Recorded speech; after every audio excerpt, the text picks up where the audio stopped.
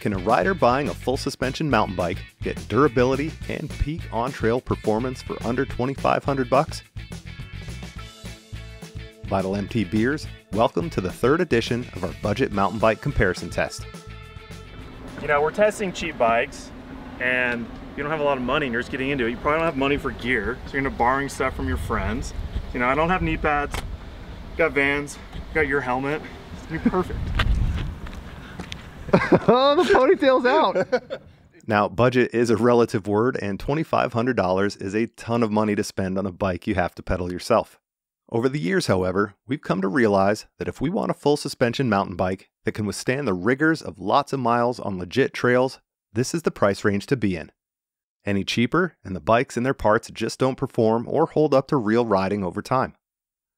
We're testing new bikes here, but never forget the used market, which can bring a lot of bang for the buck if you know what to look for. Additionally, new bike prices are changing all the time, with some big sales and discounts to be found. So keep in mind that the prices reflected in this video may differ to what you find today. We rounded up 6 full suspension 29ers in the 130 to 140 millimeter rear travel range. These are considered trail bikes if you're unaware of how mountain bikes are classified. A trail bike is meant to do a little bit of everything and hopefully do it pretty well. Stalefish. Whoa. Oh, his foot came off!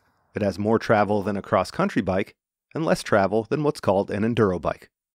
Figuring out what size mountain bike you should ride will come down to personal preference. Our tester heights ranged from 5 feet 9 inches to 6 feet tall. Our shorter testers are on that cusp between medium and large if you look at brand recommendations. All bikes tested are large with the exception of the Giant, which is a medium. And since riding is more fun with more friends, we had Schrauper Amanda Wentz on hand to shred the Giant, and even had 6'4" Vital staffer and mechanic wizard Johnny Simonetti throw a leg over some bikes to do some damage and make some shapes for the camera. Principal feedback from the test comes from Jason, Johan, Rick, and Steve. If you have $200 to spend on any of these bikes, you buy a multi-tool first. Some of our test bikes are purchased at local bike shops, while the others are ordered directly from brands online. And the prices here don't reflect shipping costs or taxes. Bikes bought from a local shop will be assembled and ready to ride out the door, while direct-to-consumer bikes require some assembly upon delivery.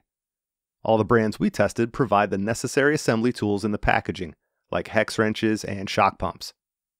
Every bike in our test has 29-inch wheels, hydraulic disc brakes, and a 1x drivetrain, which means there are 11 or 12 speeds on the rear gear cluster and only one chainring at the cranks.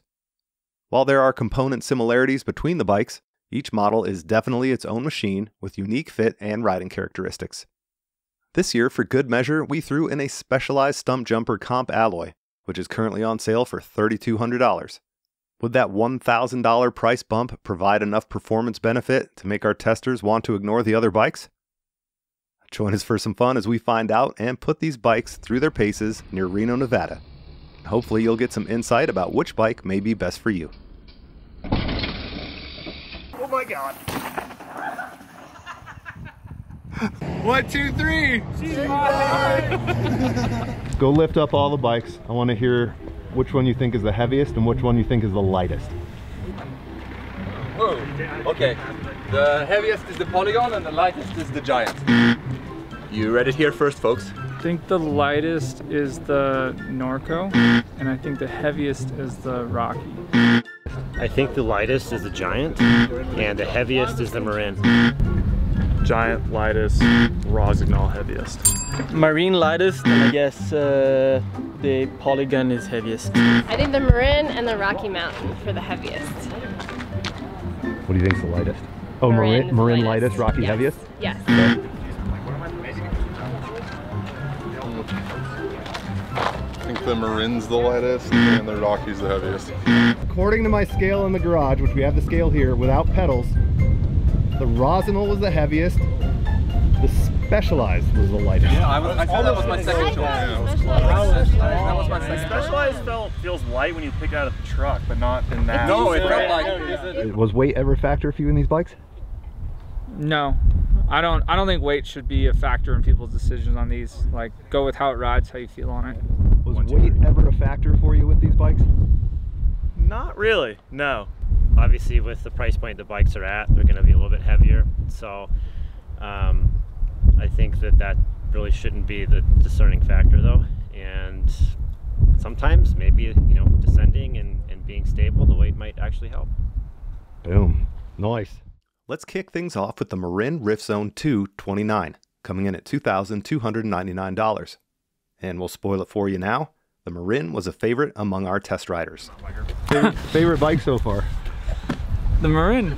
Favorite bike so far? The Marin Rift Zone. We featured the Rift Zone in our first test, but since then the geometry has been tweaked and travel has increased. The Marin's geometry features a 485mm reach and 65.5 degree head angle on our size large.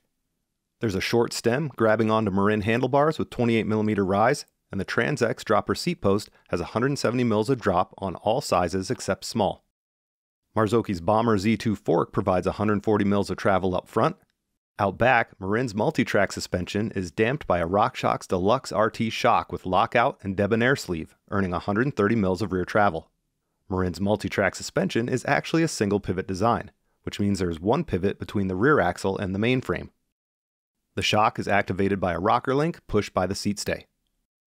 The benefit of this design on a shorter travel bike shined through, as the Rift Zone was playful and poppy in nature, a trail bike characteristic our testers really value.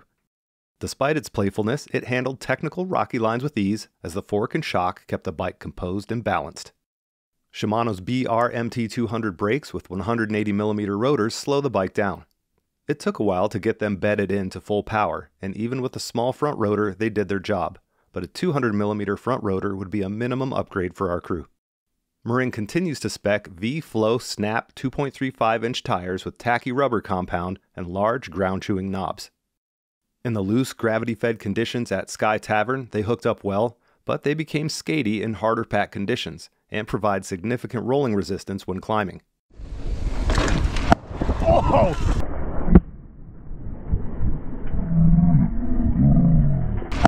Oh! Dang it, Johnny!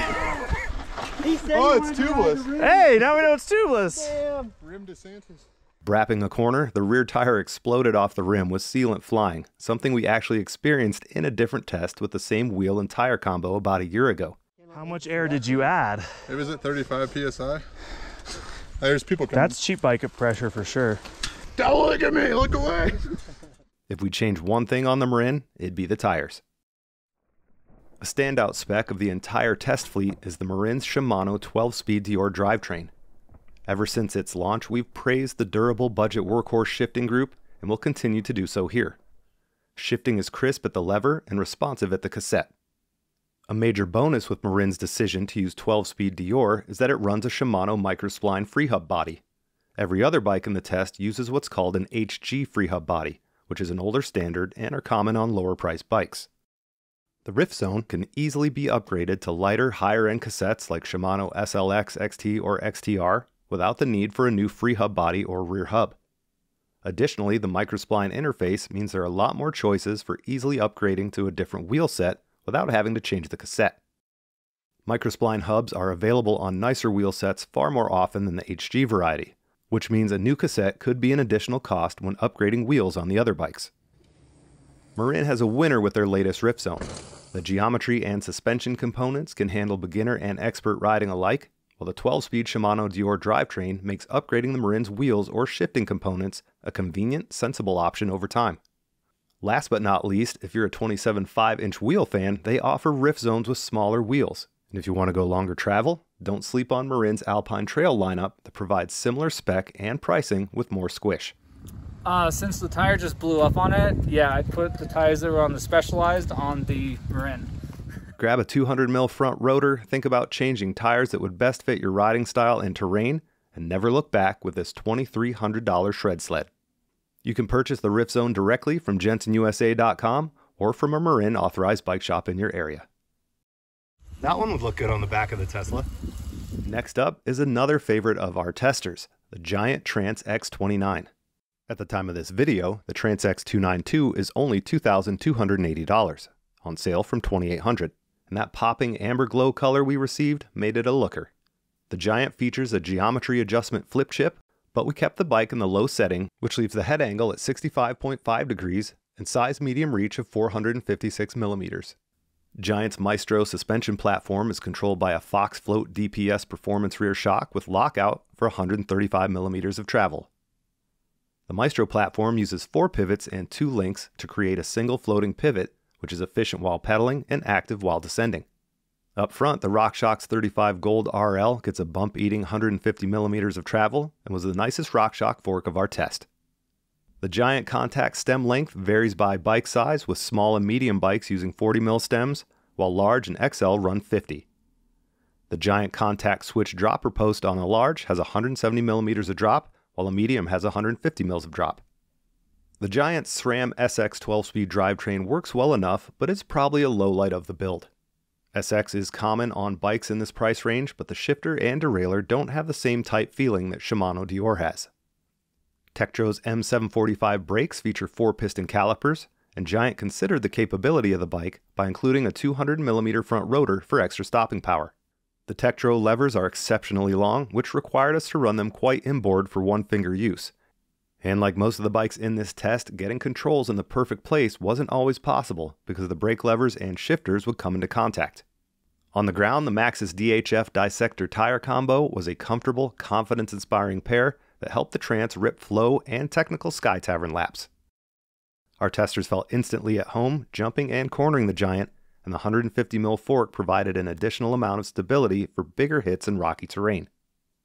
Because the Trance X uses a SRAM SX drivetrain, the 11 to 50 tooth cassette is mounted to an HG freehub body. Upgrading the cassette to a lighter 10 to 50 tooth SRAM GX or XO cassette would require an XD driver freehub body, which adds cost and hassle to improve on the hefty SX cassette. Aside from that, however, Giant riders have the benefit of a large local dealer network should any problems arise with the bike.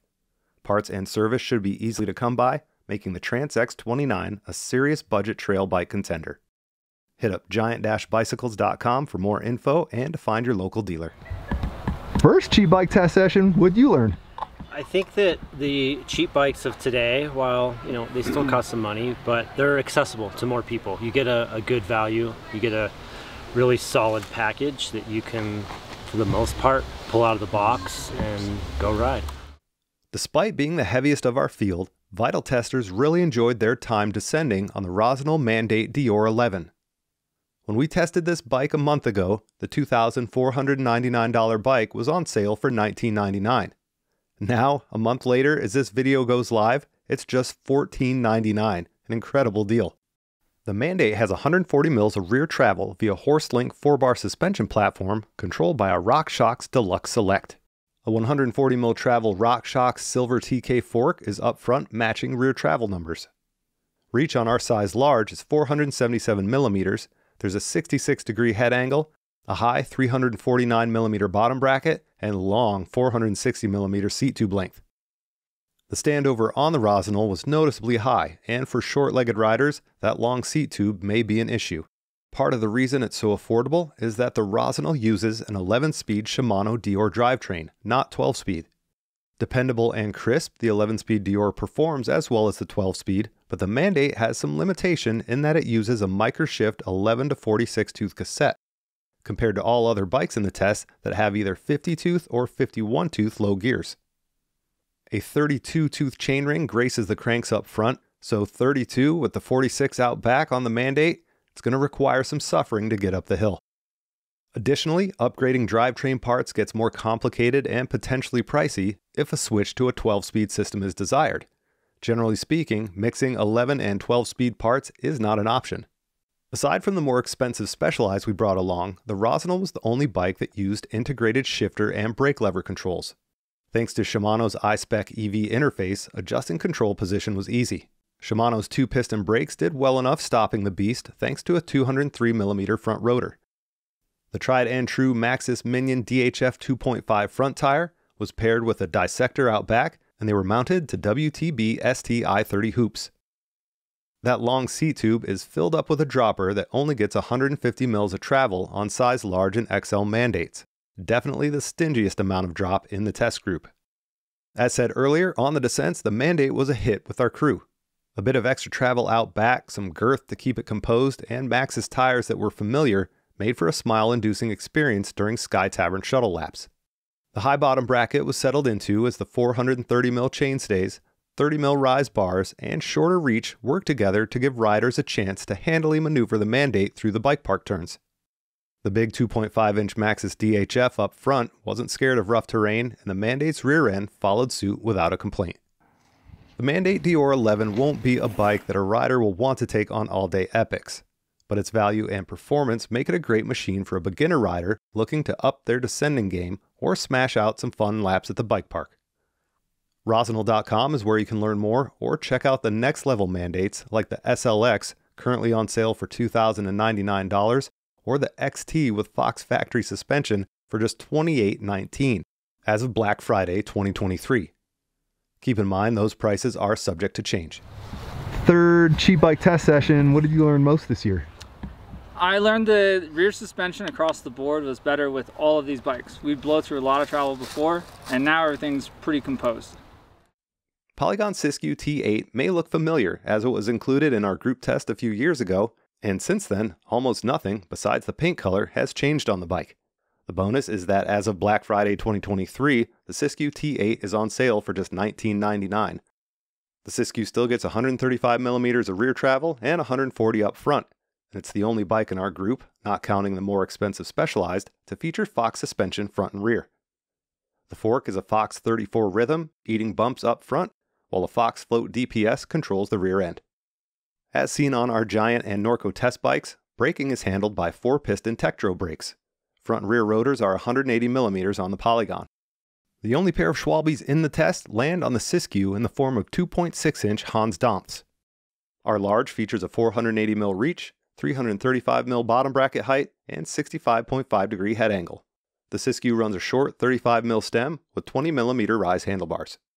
As with the Marin in our test, the Polygon features a 12-speed Shimano drivetrain. At first glance, the Polygon one-ups the Marin by giving riders an SLX derailleur and shifter.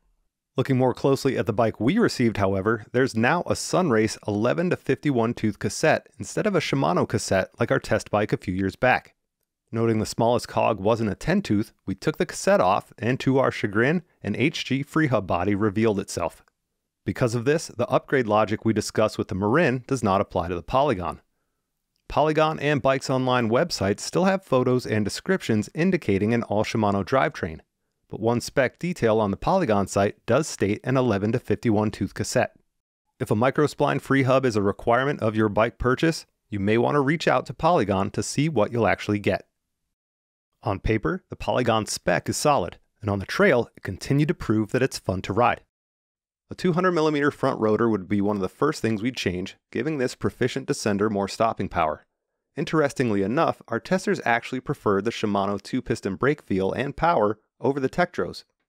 While the Polygon wanted to attack descents, the extremely round profile and compound of the Schwalbe tires had our testers feeling a bit hesitant in rowdier situations, as the tires had a balloony, floaty feeling to them.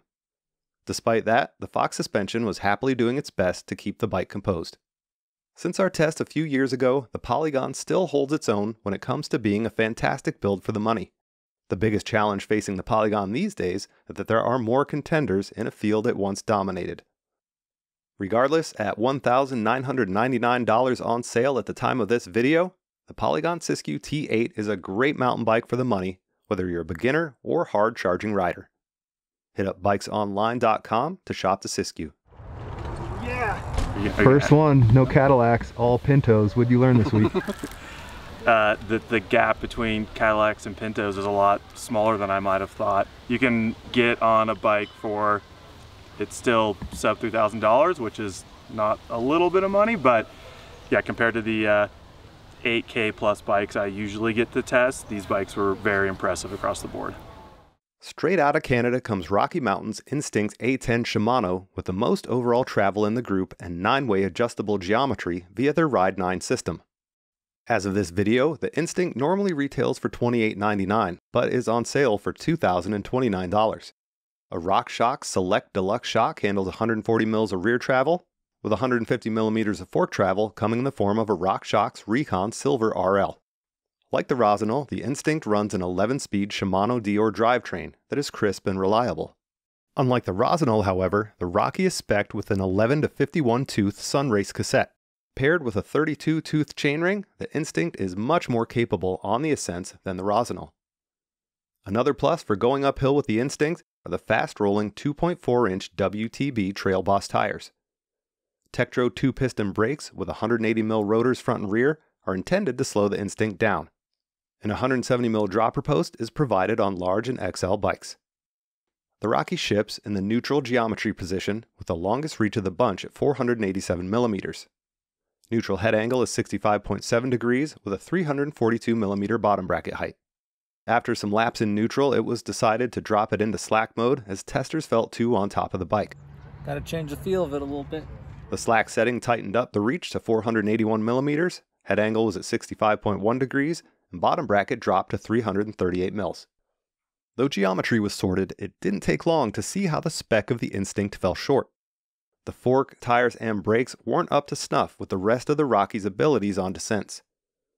The 32mm stanchioned Recon felt noodly at 150mm of travel, and 2-piston Tektro brakes with 180mm rotors front and rear were also the weakest of the bunch when it came to stopping power. While really fun on mellow, cruisy single track, the WTB Trail Boss tires just weren't aggressive enough, and compared to the other bikes in the test, it was the Instinct's build that held our testers back from pushing the bike to its real limits. We'd probably pass on the Instinct A10. But there's hope for Rocky fans, because as of this video's publication date, the Rocky Mountain Instinct A30, formerly $3,400, is on sale for just $23.79.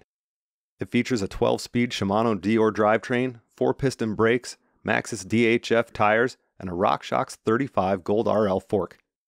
That spec is ready to rip, and you get the adjustability of the Ride 9 system. Hit up bikes.com for more info on the Instinct trail bike line. Tire exploder, what'd you learn this week? The limit of the V tire on the Marin and how good the 2-piston Shimano like M4100 brakes are.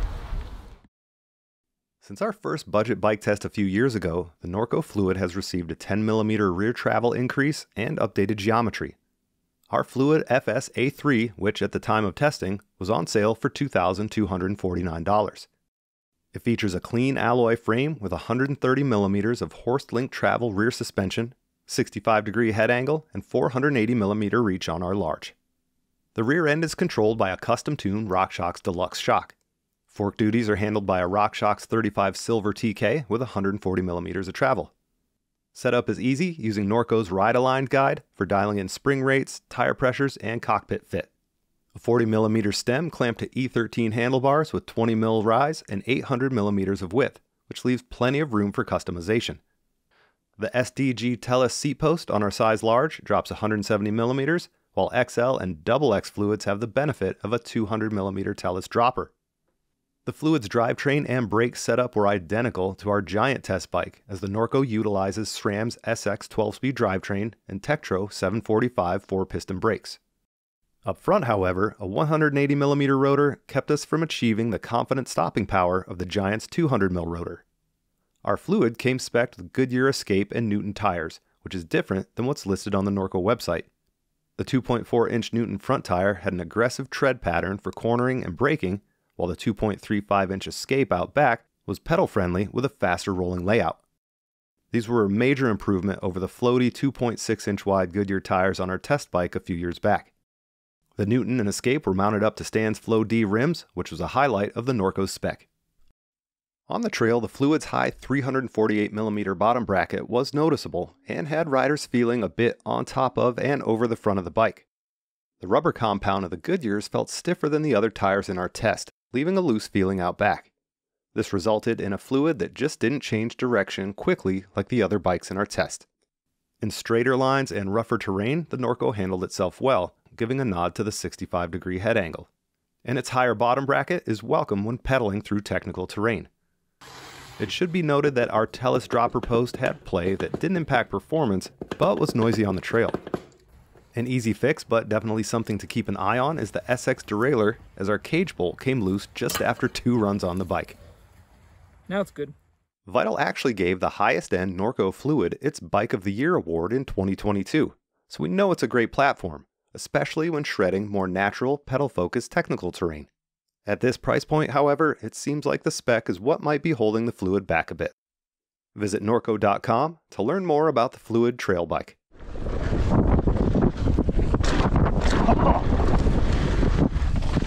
You live back there, Rick? A lot of noises.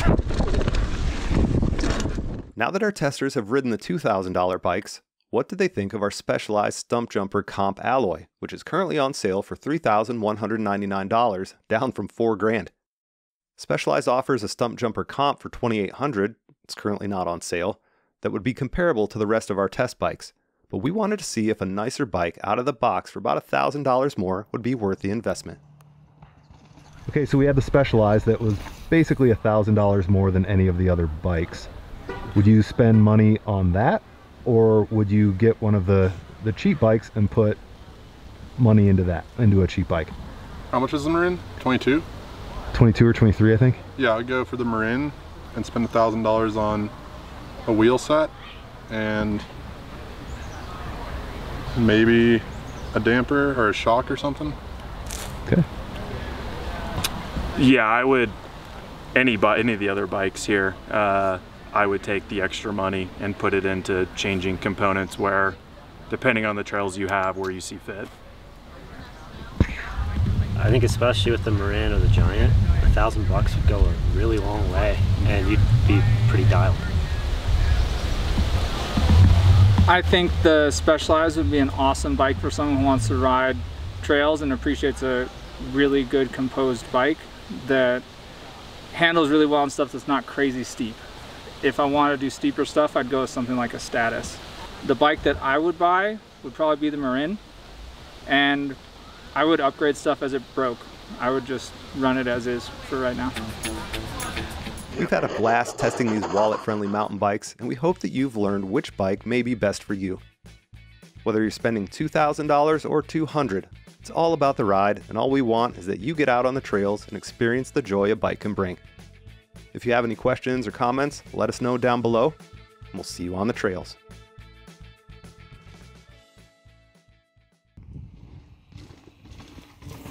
Whoa!